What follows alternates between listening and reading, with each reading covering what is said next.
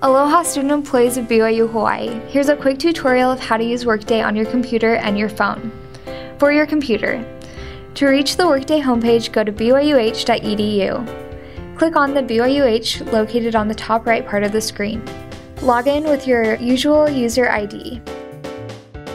Click on the Employee tab. Click on the link that says Workday HCM debuting December 16th through the 27th.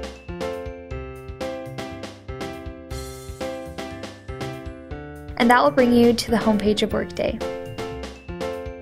Another option to reach the Workday homepage is by going to hr.byuh.edu.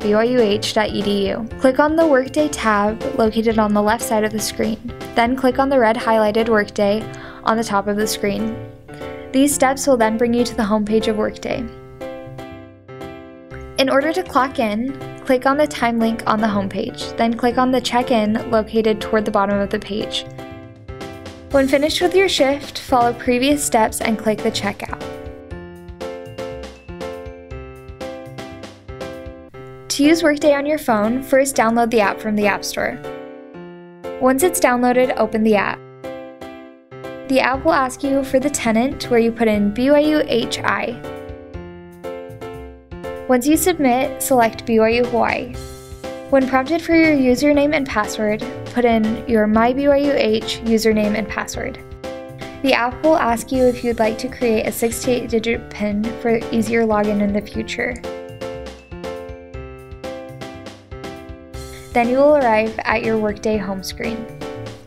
To clock in or out for a shift, go to Time Tracking, click the Check-in Check-out icon, and hit Check-in. Once you are done with your shift, do the same thing over again, this time pressing Checkout. You should submit your schedule to your supervisors before Saturday at midnight. You cannot submit your schedule if you have not checked out of a shift. At the end of every week, you should make sure you don't have any missed punches. If you do, you will not be paid for that week. Remember that Workday will be closed every Friday from 11 p.m. to 3 a.m. You cannot submit or check in during those times.